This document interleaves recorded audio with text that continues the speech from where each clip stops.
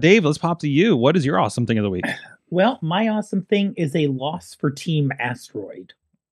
So recently in the news, there's been the talk of the asteroid that may in 2032 hit the Earth. Yeah. It's not going to hit the Earth.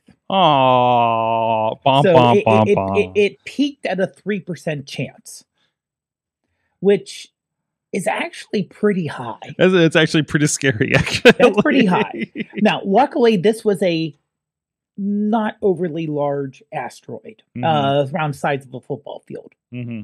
Now, if it would have hit the Earth, first of all, it's not an extinction level event. This isn't the thing that took out the dinosaurs. Mm-hmm. It would have been really bad if you would have been underneath the impact. But if you're 10 to 15 miles away, you're probably fine. It honestly, remember, the Earth is 75% ocean, therefore, better chance than not it hits the ocean. It wouldn't have created a tsunami, so it really wouldn't have been a massive deal. It would have been interesting if it would have hit the Earth, just to be able to take measurements and look at something up close. Because one thing is, we didn't realize it passed